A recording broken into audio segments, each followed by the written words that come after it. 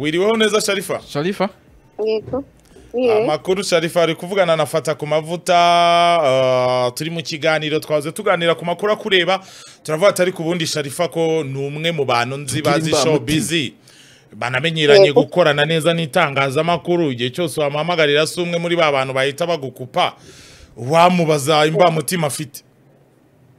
Bachoze. Yego ubwo duhaye rero go ahead tureka natwe tuguye ikaze mu kiganiro ISIBO radar. Platini yegereye abagore ba J-Paul abashyikiriza amafaranga amazi iminsi akusanga mu nkunga bemerewe mu gitaramo cye giherutse kubera muri ka Kigali byari ku tariki 30 Werurwe 2024 muri miliyoni 16 z'amafaranga y'u Rwanda zemewe gutangwa abagore ba J-Paul bateranyije ayo bamaze guhabwa yose hanyuma bahabwa miliyoni 13 n'ibihumbi 500. Platini yavuze ko miliyoni 2 n'igice zibura ngo ayo abantu bitanze yose yuzure arimo miliyoni 1 yatanzwe n'umubyeyi uba i Burayi bari kumuvugisha ngo barebe uko yayohereza hakiyongeraho miliyoni 1 yemewe na ishusho ati yanga ya Krema yo yari yarabitubwiye ko atazigera ataha hanyuma kandi munsi hanyuma kandi hakaba n'ibihumbi 500 byatanzwe na The Choice Live. Ibi ngibi ni kiganiro kiyobowe na Philipita nabwo uwitwa Krema nabwo yari yabigize impungenge cyane avuga ko agashya bashobora kuzakora ari ukwishyura kimwe cya kabiri. Hanyuma miliyoni 1 rero yatanzwe na Platini akaza miliyoni 3 zatanzwe na Eric Rutayisire wo muri Forza akaza miliyoni 2 zatanzwe na Coach Gael muri 155 AM akaza miliyoni 2 zatanzwe na Ishimwe Krema guturuka muri Kina Music. Abandi batanze ni Rocky Entertainment nawe wageneye aba bagore miliyoni y'amafaranga yararangiye yatanze kubera induru twavugije nyuma ya pressure twamushize ati bimeze bite 300 amuzi so natanga senyi sazi ko bitazamenyekana turawakije abandi nge bambumbuye ati karabaye rero namwe mariko Imana imuhumugisha akiyongeraho nabitwa Balos nabo naringeze ko mabuzera baye benshi se kakanya kakanya baye benshi urigeze kuri Rocky naringeze hehe urigeze kuri Rocky The Choice Life batanze mu 500 muri miliyoni 1 bari bemeye aho hiyongereho abitwa Jiva Collection bari batanze miliyoni 1 ndetse baranatanga ku munsi w'igitaramo ari akuru wari watanze miliyoni 1 nawe ndetse na TikTok nabo batanze miliyoni 1 aba bakaba ari bahirutse kuyashyikiriza abagore ba J-Paul no kuvuga muri miliyoni 16 z'amafaranga y'u Rwanda zari zemewe habonetse miliyoni 13 n'igice harabura miliyoni 2 n'igice muri izo miliyoni 2 n'igice ahantu zaburiye hose twari twahagize dute reka tuhiteho rero kubera ko n'ubundi ibi bintu twabigarutseho tuvuga ko The Choice Live Philipita yatanze amafaranga ariko arongera yatanga mu zina ry'ikiganiro biza kurangira miliyoni bemeye ajya kuyatanga yavuze ko we na bagenzi be bayoboye ikiganiro ubwo rero abagenzi be bapapuro bitweza abandi na ba DJ Mu nibikoremo ba DJ Mu ariko se nanone Peter ajya kuyatanga yaba yaragiye inama nabo baraganiriye abubwira gusa bakaba batarakoze akanama mbere ko batarikoresheje akanama Marshal wemeye ikibanza nyuma gasagihenze bot nagibize bot igomba kwanza guterana ati ikipe imeze gutya na gutya bimeze uko nguko tuzatangaye birangiye habonetse 500 bw'abandi rero bafite gutanga hasi izi miliyoni 2 n'igice nyabuneka ibintu Platini yakoze harimo miliyoni 1 ya ishusho hati ndavuga ndabisubiramo nini ntabona Platini ari kuyabaha nje sinzemera ko ngo yatanzwe kuko habamo ibintu byo kuvuga cyakoze Platini ahangaha anyemeje ko ari umuntu w'umugabo rega rakurikira bro rakurikira ubi yabakurikise boratari wabyihorere arakurikira icyo ni kimwe ariko no gushaka gukiriyaringa ibintu ngo bimuveho oya byo byonyine kuba yaragize initiative iyi initiative yonyine ko yaricaye akayimedita akayironshinga ibyo byo ni irindi shema ku ruhande icyo ni kimwe oya icyo ngicyo cyo nta n'umuntu utamushimira rwose ni igikorwa yagaragaje rwose ko mu bantu bose babanye na Jay Polly atewe ishema n'ibikorwa akoranye na Jay Polly. Jay Polly yabaye hita ariko byari kuba bitangaje cyane kubona Dream Boys yibagirwa bakorera n'inyishi mu Jay Polly yabaremeye mu mutashi babaye n'inyishi mani bari ntabwo mpamya ko yabaremeye nyuma yitwa reka nze ndebe Mutashye afite impamiriza ukuri n'amamiriza ukuri afite ya Jay Polly bambaye ibintu by'ibyenda by'ibyeru harimo na wa mu ex wa Nuza ahita mukira ngo none aha niwe aka kanya nawe yita niba uko yitwa oya bafitanye mu mutashye bafitanye na birarangiye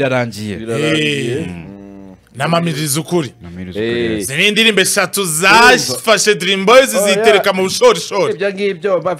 usaba bazifitanye bose nuko bamwibutse wibuka ariko ko nanone Platini yigeze gukora ikosa rikomeye kuzina Jay Polly ubwo Jay Polly yitabaga Imana agasohora indirimbo sha Platini agahita asohora indirimbo yitwa Icupa byakozwe na K John yaje kuvuga ko nyuma ari K John ariko nta gihamya kigaragaza ko ari K John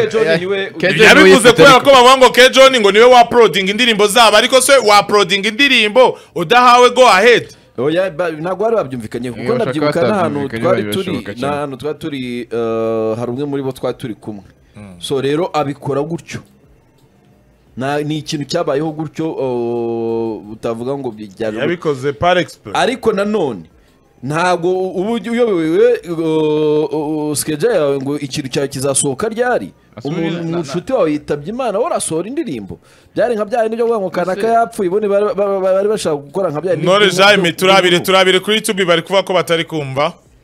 yadutaye mu bishokoro se yashize mu bishyimbo neza turebere nakore ku buhinga bw'ibyo ibintu nk'ibyo ngibyo so igikorwa byo nta muntu n'umwe utashimira Platini mu by'ukuri Platini aho uri hose ndagushimiye kude chapeau kuva ngiye namenya Dream Boys kuva mwatangira kuva kuri za magorwa n'izindi kurinda mugera mutandukanye mu by'ukuri iki nicyo gikorwa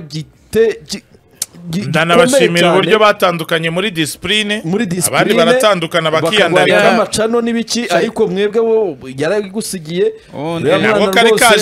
kari kajemo kacana Platini yashimuse cano yitsinda nta kibazo yarayimusigiye se ndabona n'ibintu yashize kuri social media zibashimira abantu bitabira igitaramo cye nibyo rwose aho yavuze ati gushima ni byiza yego nibyo ariko nanone gushima bigendana no kugaya turaza kwagiraho kugaya ni igikorwa cyiza aba bana bazarinda basaza babona izi video babona ibiki banubaha Platini nka tonto cyane kabisa ibyo banyina bagenda bakayaguramo imyenda bakayarya bakayasindira bakagira bate bagenda bakayajugunya bayashoramo imari bagira bate ariko aba bana izi video azazira mu myaka 1000 bazahora bavuga ati papa hari kirakoze ariko se nanone ni Platini wenyine ukwiye kugira initiative yo gufasha Jay Polly cyangwa se n'aba bantu batanze amakampani yakoranye na Jay Polly reka nkubwire Jay Polly yabaye brand ambassador wa MTN kuva apfuye kugeza apfuye yabaye brand ambassador wa Bralirwa muri Tour du Rwanda yabaga ari kumwe na Rwanda 4 urumva amakampani nabonye na za profame twose none ujya kureba kuri Instagram ya campaign yakoranye nazo za leta ntizari cyane rwose aba bantu noneho bo bakoranye na Jay Polly bigaragara ko bari banabanye neza kubera ko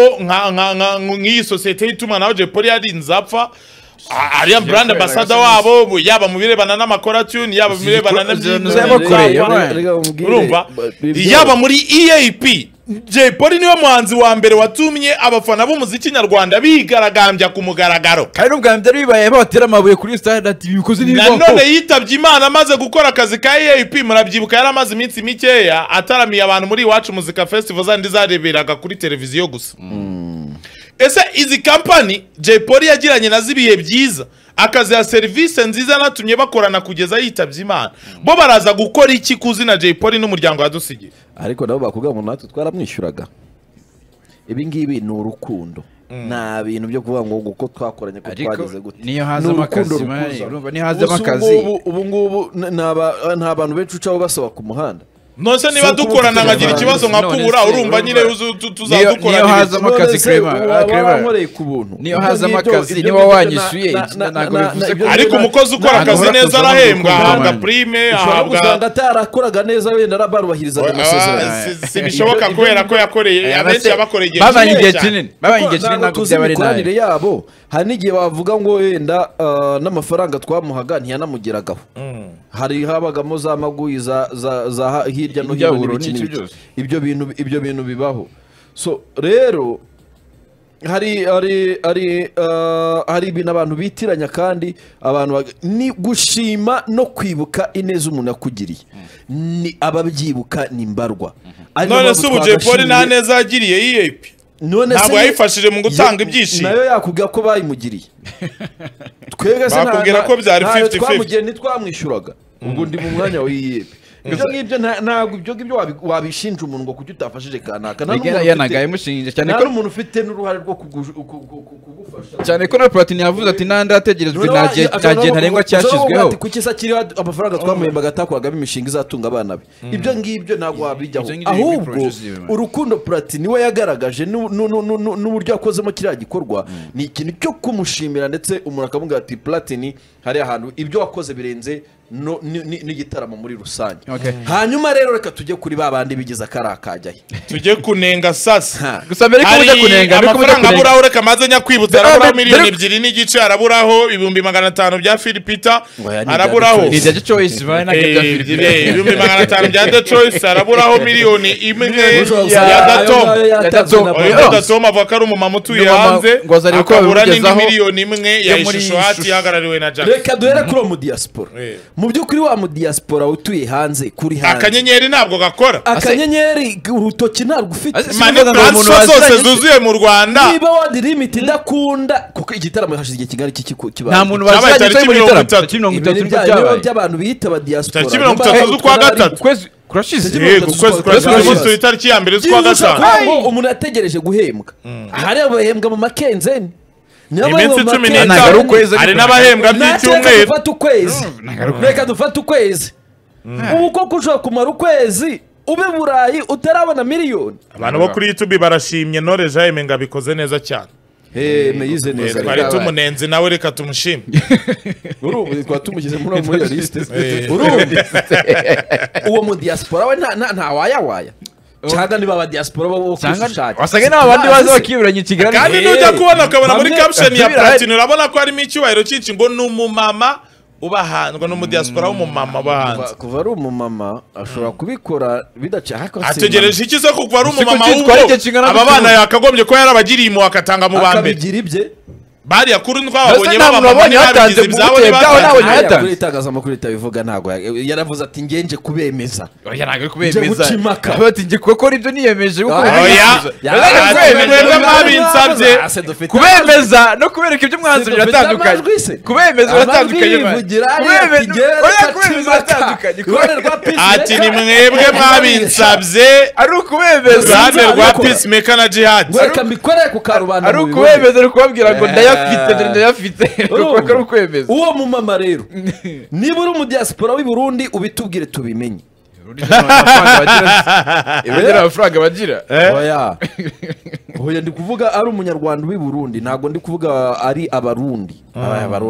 umurundi iyo yemeye ikintu yakemeye niyo yacanze ntaho amafaranga oya nyine ari umunyarwanda uri i Burundi akohereza umunyarwanda mugenzi we mu Rwanda datawe gamutama uratwenzaga cyangwa ayo mafaranga yaranyerejwe ariko ushobora usanga yaratanze turi kwiyitirira abadiaspora akaba yarayohereje kuri nomero y'umwe mu bantu bari bazanye ibitaramo kuko si nta kintu cy'ubushobozi ongera ndebere iryo zina rye neza ni Todomu nindi rizina tugomba kurivuga cyane akarikura muri iki cyasha oya agomba kwivivuza azaze kwivure niba yaratanze amafaranga kuko bibaho aya mafaranga ya Platini ashobora kuba atanyereyemo amafaranga menshi kuko uburyo twayacanyeho umuriro yaje nayo yakumura umuvandimwe avuga ati mureke twifotoranye nyabuneka mureke rwose nyabuneka muzana amakamera ahubwo se ariko na envelope zari zihari ko nazo ariko zavuga ko twabonye ifoto gusa we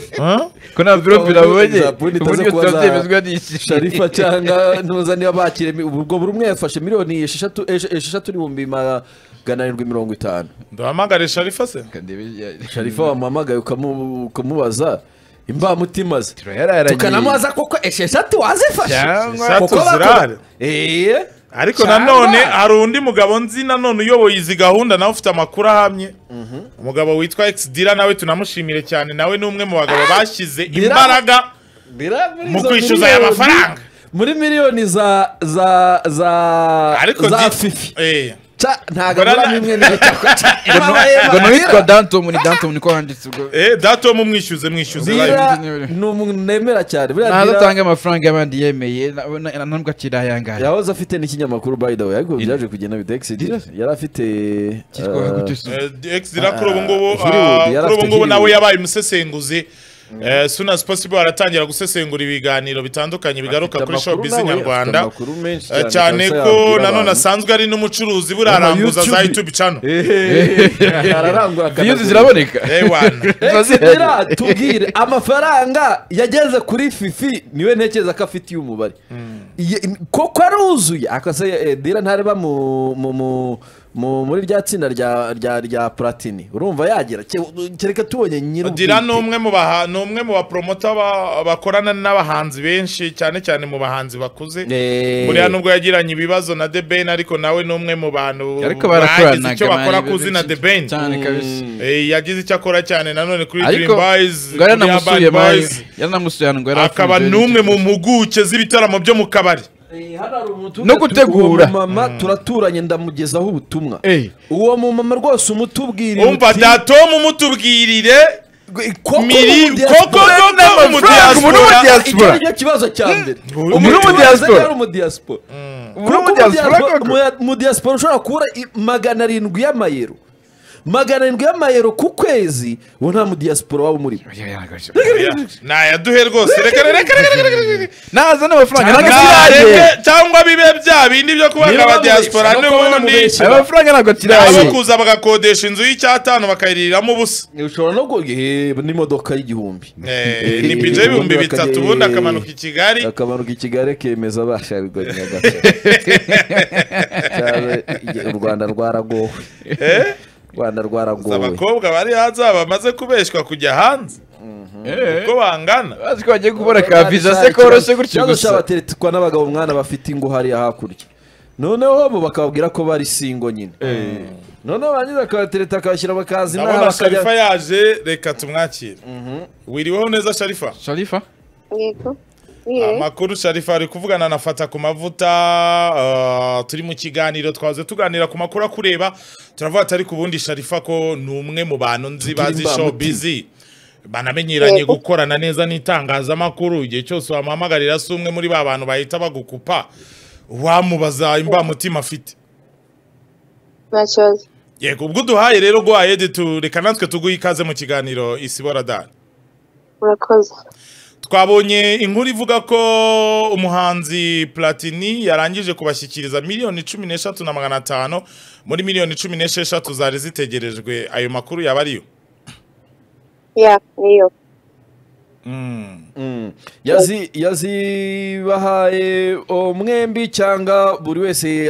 yafashe ukwe twabonye hari yavuga ati ngewe nemeye miliyoni Sharifa akira 500 yawe Fifi nawe akira 500 yawe Platini we byari bimeze bite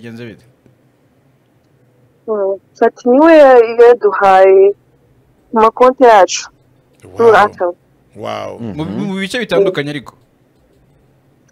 gute yabaye mu bice bitandukanye yaba ihereye rimwe ngo mwigabanire oya yaduhaye mu bice bitandukanye ntabwo yaduhaye mu ntoki 6,500 yego izo konte ziri mu mazina yanyu nk'ababyeyi b'abana cyangwa se mwagize igitekerezo cyo gufungura amakonti y'abana oya ziri mu mazina yacu nk'ababyeyi b'abana niyo yari active hanyuma hari abantu babonye na cya gikorwa cya Platini kwanza ubundi mwe mwacyakiriye gute nk'umugore wa nyakwigendera umufitiye umwana birabivuze iki kuri aba bana ba Jay Polly cyase bivuze iki no ku muryango nyarwanda muri rusange bivuze first of all bivuze ubupfura ko hari abantu bakibuka natekereza ku muhanzi w'igihugu nk'uwagize impact nini akasacrificinga talent ye amajoro sorry talent y'amajoro bakaba bakibyibuka bakimwibuka yabanye n'abantu yakoranye n'abantu Platini cyane bakoranye yari nka family kuko na mbere yajyaga akunda kudusura akiriho. Hanyuma Sharifa hari ikintu abantu bari kwibaza mu by'ukuri iki gikorwa cya kibaye ariko siko kizahora murateganya iki nk'ababyeyi b'abana cyase nk'umubyeyi w'umwana muri rusange nyuma y'iki gikorwa? Turateganya kuzabyaza umusaruro ibyo ari byo byose nk'uko bivuze chance iza rimwe muri lifetime. So ni ukubyaza umusaruro ukareba ese n'iki gikwiriye wenda cyaba kiriho nyine cyabyara umusaruro nyine ari amafaranga kugira ngo umwana abeho.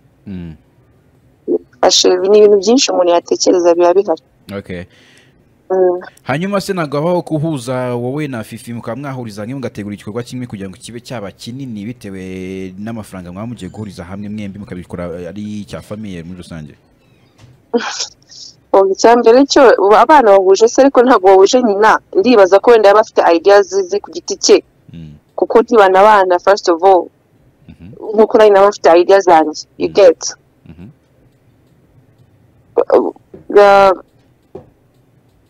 sinzi ariko ntabwo twe twakabivugaho ntabwo dufatira umwanya ariko wenda bishobotse njyewe ndaha available arabizi nka mama Crystal anytime yambwira njyewe available sinzi ntabwo igeze ambwira ntabwo twari twabiganaho tubatse reka twicare turebe ibyo twakora usibye ko biba bihari byinshi byo gukora ariko igihe kiracyahari time is still ubundi abana bajya bahura bagakina bagasabana? Yego barabikora. Sharifa hanyuma mu bari bemeye gutanga amafaranga ubundi byari kuba miliyoni 16 yo bose batanga nkuko babyiyemereye kuri ubu ngubu amafaranga bageze mu ntoki ni miliyoni 13,500 2,500 zarabuze. Hari ubusobanuro babahaye kuri aya mafaranga atagaragara. Ubusobanuro ayandi bukazaza sinzi njye personally ntabwo navuga naho ngo bataragira because wenda hari n'abatanze already igice urumva ntabwo nawe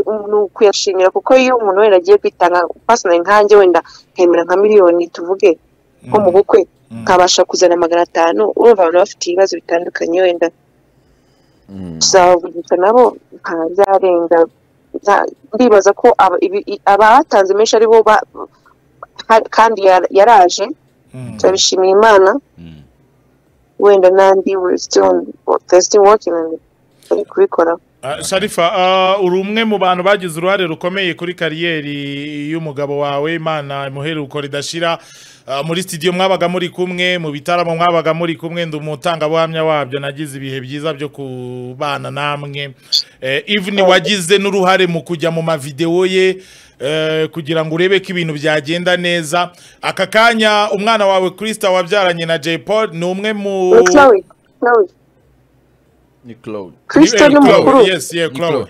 Chloe J Paul yaramuririmbye mu ndirimbo ze za nyuma hafi ya zose yagiye amubwira ati Chloe this is for you unyumve neza mwana wanjye ibingibi ni ibyawe. Nk'umuntu usobanukiye umuziki nyarwanda na showbiz nyarwanda muri rusange fitire y'umwana wawe Chloe imeze gute uyitekereza gute? Future y'umwana wanjye itekereza neza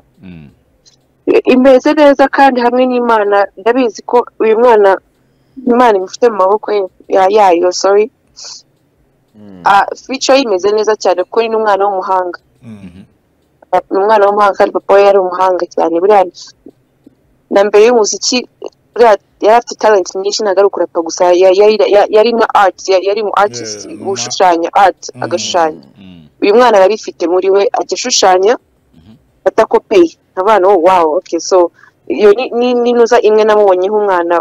wa Jay Polly bashushanya arabizi pe gushushanya ubwo ibyo kurapa byose nayo nayamenya afite n'ubwenge kwishura akora neza ubwo urumva already ni umwana ufite future iri promising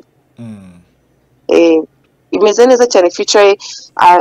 afite ntago ari umwana wenda okay njyewe ntabwo mva mu muryango mubi ubayeho nabi wenda tuvuge hari ibyo afite mubikiye kuramura mubwira ni wowe icyo nshaka nuko kazi kawe nukora neza mu ishuri nta kintu uzaguha udakoze neza ibyo byarabizi kugira ngo arusheho kugira ngo akore neza kuko ku ishuri nicyo kintu cya mbere kibanza kandi akora neza cyane mu ishuri Sharifa ufite amatake menshi cyane cyane ku biganiro bikorerwa online nawe ubwawe nigeze kumva bigarukaho bamwe aho bavuga ati Sharifa turamuzi ari amafaranga naramuka mugeze mu ntoki ashobora kuzayapfusha ubusa ashobora kuzakora ibi ntakore gahunda zifite inyungu y'umwana ariko ngiyewe ku giti cyanjye nkavuga ngo urusha imbabazi nyina w'umwana abashaka kumurya ariko wenda abavuga ibyo ngibyo baguca intege bumva ko uri umugore uzasesagura aya mafaranga agenewe umwana wawe bo wabahiye message abo bavuga ngo baranzi se ni bande njye ntabwo mbazi ni ikibazo abavuga ngo baranzi njye ntabwo mbazi ni cyambere kandi urusha umwana wambwa ni nawe umwana sorry sinzi ko bayivuga bashaka nyina w'umwana nibaze bagira icyo bamara nta kibazo baba babikore okay kuko bari hehe kuki bavuze ari uko amafaranga aje ntabwo bazi ko abayeho you get umwana wanjye I got my kids icyo nakoresha cyose urumva ndi kumwe nawe ninjye umurewe 24/7 nzi icyo akeneye kugira ngo abeho neza you get ntabwo nasesagura imyaka ngezemo ntabwo ari we gusesagura sinkine kwisobanura n'abantu rwose kwisobanura n'abantu ibyo ndumva nta mwanya mfite wo kwisobanura ku bantu batazi uko mbayeho uko abayeho you get cyane ko natubwiye ko umwana wawe asanzwe aniga ahantu heza rwose n'ubundi yari afite ubuzima bwiza abayemo yari afite ubuzima bwiza abayeho you get yambara neza arya neza iyo arwaye ndamuvuza ubwo abo ngabo ntabwo bibareba habe bareba ibibazo byabo muri ko babifite n'imiryango yabo bandekera ibyanjye n'umuryango wanjye uzashaka kumenya uko abayeho azaze yungukenye mu cyabo bariya bagize gute bamufashije bakoze that's the only way out okay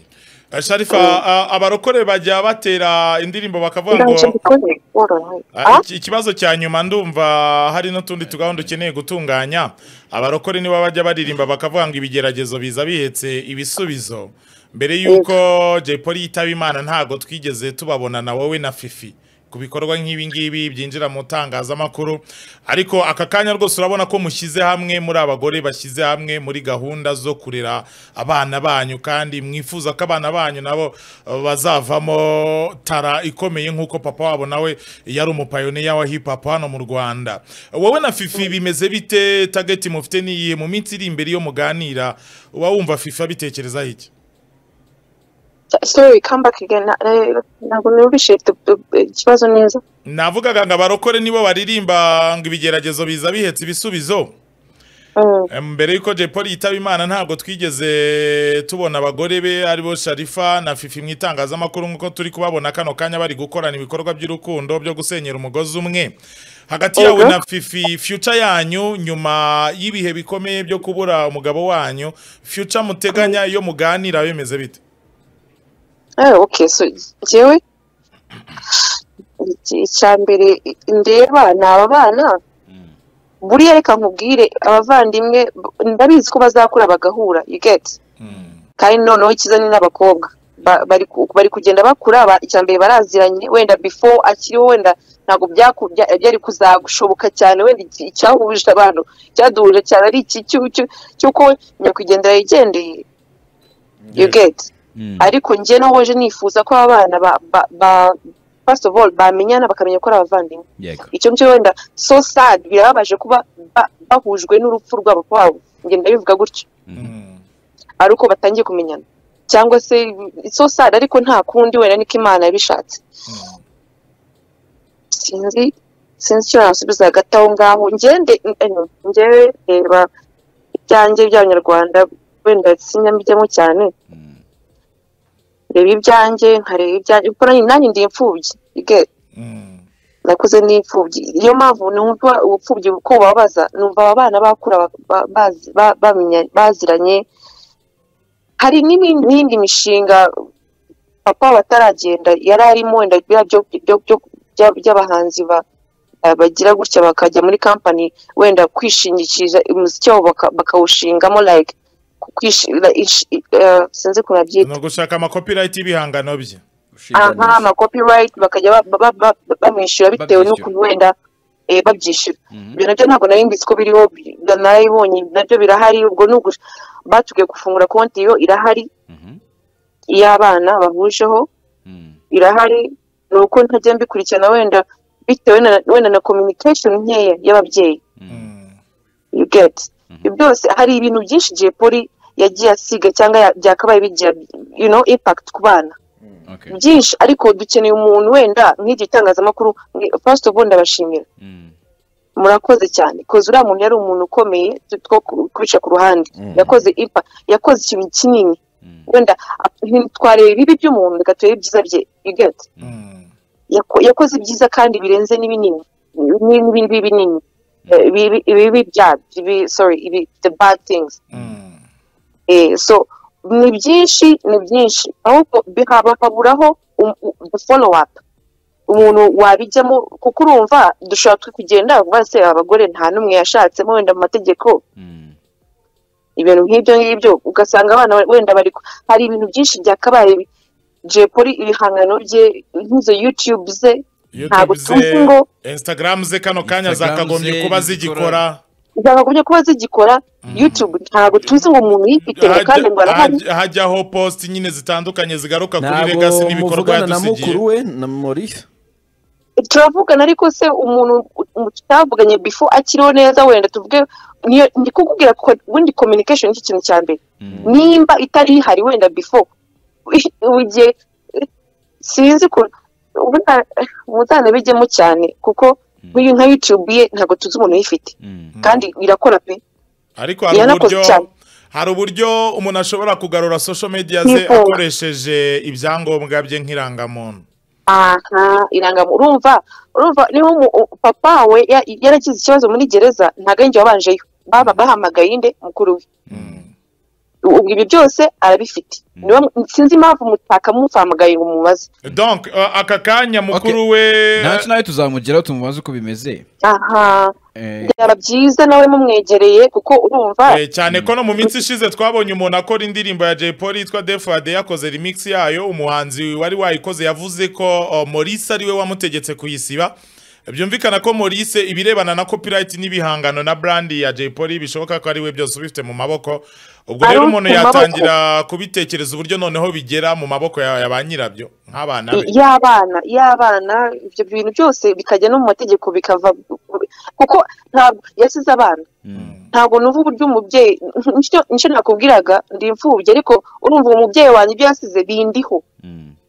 ntabwo biri ku bandi bantu ninjye biriho ko ninjye yastrugglingiraga you get ninjye maraso ye nkuko nari nimfa umwana wanjye ibyo nzasiga ni iby'umwana wanjye ntabwo nzabishyira mu maboko ya mukuru wanjye kandi nubwo afite right yo kubijyamo hari umwana nasize amaraso yanjye you get so hari ibintu byinshi mwakagiyemo turashimira abantu bitanze muri igikorwa cya Platini first of all turashimira Platini warabizi muramushimira sinzi buri gihe kandi we kuri we ntabwo babishaka ko nawe siwe amafaranga saye uri kumva bafati amafaranga sayanjye nubwo nashyizemo ayanjye ariko muyo mushimiye mugira gutyo murekera numva mbaye so uncomfortable kandi birumvikana ariko still niwe byaciyemo yego ntabwo nyine ari guhagarara kuri ntabwo ndi umuhanzi ntabwo nzi Clement ntabwo nzi gutyo ushobora kuba mwumva gutyo umuntu nagutyo sinamwigira you get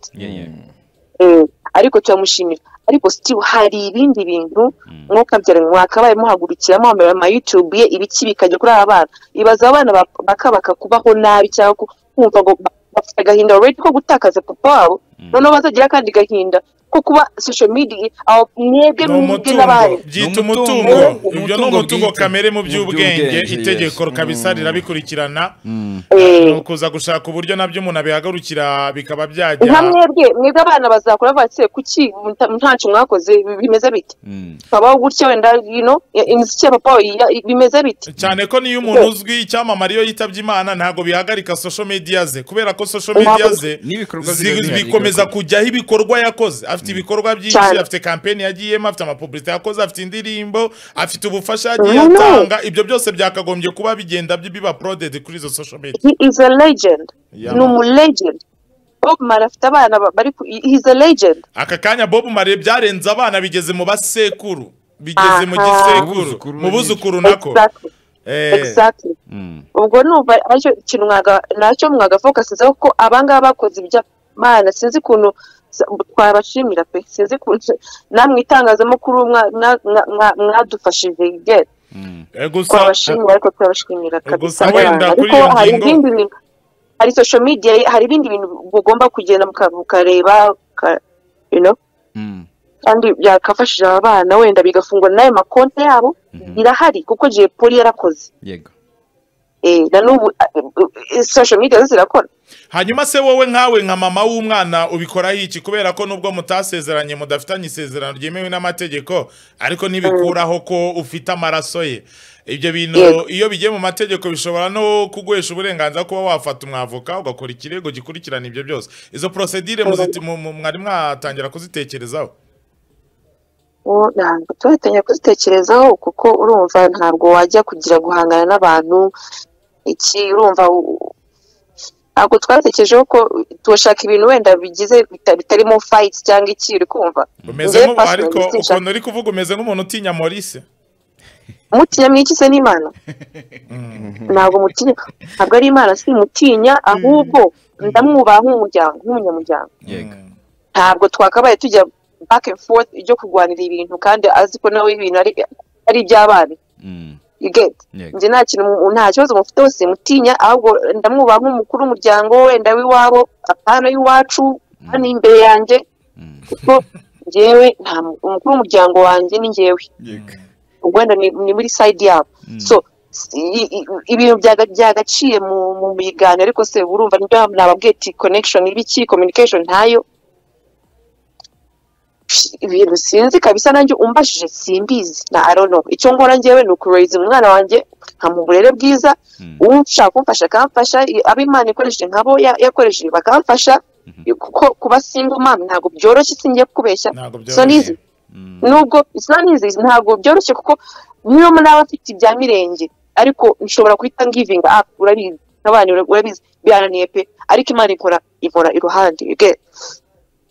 ariko byo kuvuga ikintu kabisa mu gihagurukire sinatwebwe mwagahamwe umuntu wese mwamuhamagara mbwase bimeze biti ibwe izo social media bimeze bite mugahaguruka kuko mukahagurukira ibintu bya poli mugabihagurukira kabisa cyane rwose natwe nibyo turimo kuko yabyaye abakobwa baravuna cyane ushobora kumbona kuriya ntabwo norohewe kandi nanjye ndacyafite ubuzima bwanjye I need to be happy I need to ntabwo ushaka kuzapfa muri depression cyangwa iki nawe ukeneye ibyishimo rwose aka kanya se waba nawe ufite umuntu uri kuguha ibyishimo ufite Sheri Sharifa ibyo ntabwo byo reka ibyo ntabwo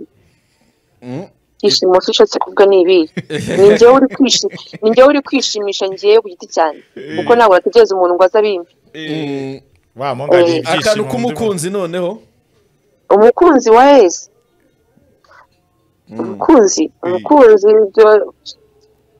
hari amakuru ari hano hanze avuga ko biragoranye cyane kuba wakwisukira umuntu wahoze ari umugore wa Jay Polly cyamamare cy'abanyarwanda kuba wabura aho uhera hari abahungu bajya batinyuka bakavuga ati nyamara Sharifa nyuma y'ibihe bigoranye urimo